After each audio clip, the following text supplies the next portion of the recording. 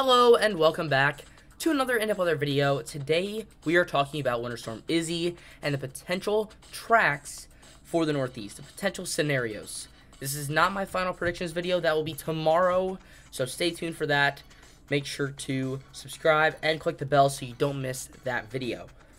Today we're talking about potential tracks and what those tracks could lead to. We haven't really decided on a definite track for this storm. There are two scenarios, coastal low and a inland low, and then that inland low scenario has two subsets.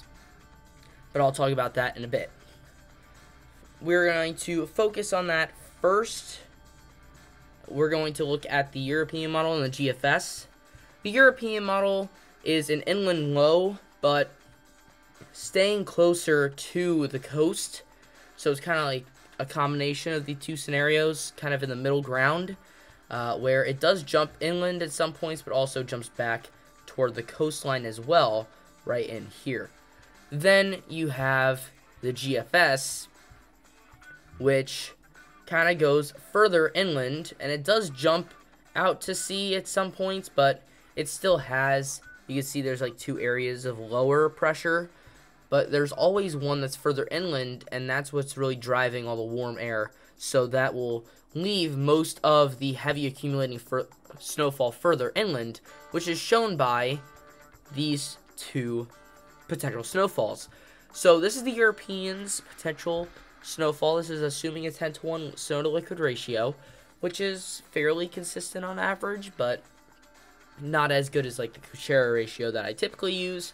But you can see that there are some areas that get heavy snowfall, such as western New York, parts of Pennsylvania, but also areas of the coastline that could see 6 inches, areas such as down east Maine, and areas like parts of Massachusetts and Connecticut, areas like northwest New Jersey, southeast Pennsylvania getting into that 3 to 6, parts of Maryland, Virginia, North Carolina seeing some more snowfall in the more lower areas instead of just the higher elevations, compared to the GFS, which shows all of the snowfall in the south, such as Georgia, South Carolina, North Carolina, Virginia, West Virginia, all of that heavy snow remaining in the upper elevations, with very few areas getting snowfall outside of that. And then most of the snowfall is pertained to western Pennsylvania, eastern Ohio, and western New York, with only the high elevations of the Northeast and parts of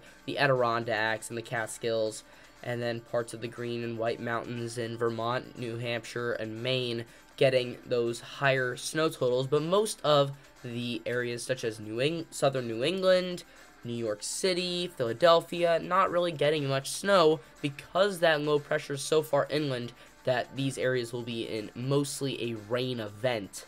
So that really puts things into perspective here, since we do have those two scenarios, coastal and inland, and this is where you can kind of see the differences, because the more coastal the low is, the more snow you're going to see in areas such as southern New England, areas of Maine, as well as the major population centers around Philadelphia, Baltimore, DC, New York, maybe Boston, New York, but those two are kind of on the edge. But even areas such as Connecticut, Massachusetts, parts of Vermont, New Hampshire, Maine, parts of the lower lying areas of North Carolina, South Carolina, Virginia, Maryland, Delaware, southeast Pennsylvania, areas like that could see significant snow differences based on how this low pressure moves through the Northeast. So I made a graphic here. I actually made two, but we'll talk about the second one in a little bit.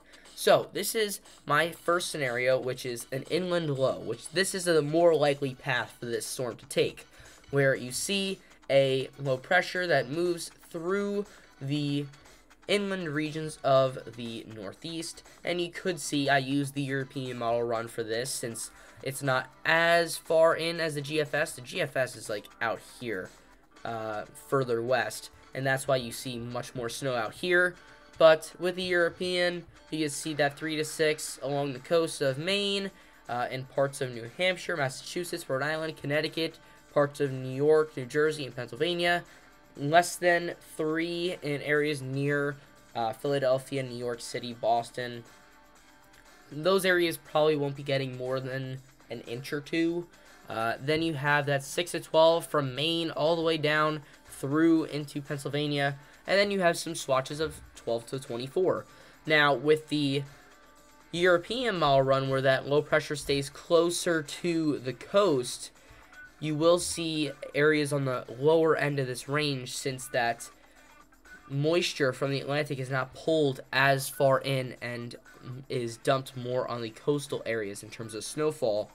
And since that low pressure is further east in the European model run, you don't have that heavy swath of moisture in areas like western New York, western Pennsylvania, where you get that 12-ish inches on the European model run. Whereas the further inland this low is and can drive in that Atlantic moisture, you'll get to the higher end there as well. So some areas, according to the GFS, could see 2 feet of snow from this in western New York and western Pennsylvania.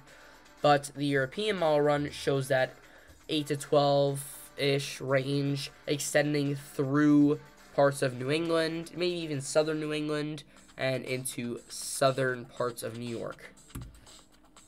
So this is the less likely of the 2 scenarios. This is a coastal low, which will bring that heavy snow further southeast, including areas such as western Massachusetts, southwest New Hampshire, southern Vermont, parts of central New York, northeast Pennsylvania, northwest New Jersey. So areas around there could see that 12 to 24, more likely at around a foot. But then you have this widespread area of 6 to 12 in areas such as parts of upstate and western New York, parts of most of Pennsylvania, parts of western New Jersey, Connecticut, Rhode Island, Massachusetts, New Hampshire, Vermont, Maine. And then that 3 to 6 inches extends into areas such as Boston, New York, as well as coastal New Jersey, Long Island. And then that 0 to 3 just pertains to Cape Cod and very down east Maine. But you could also see here that we do have some lake effect snow from this, since the winds will be coming off of those lakes and into areas such as Watertown, New York, Erie, Pennsylvania, but areas around there such as Buffalo won't see as much, maybe in that 3 to 6 inch range. But that is the scenarios for Izzy. Final predictions coming tomorrow ahead of this storm impacting the Northeast, so stay tuned for that. And if you enjoyed this video, consider leaving a like, subscribing, and hitting the bell. But that's all I have for today. Thanks for watching. I will see you guys next time.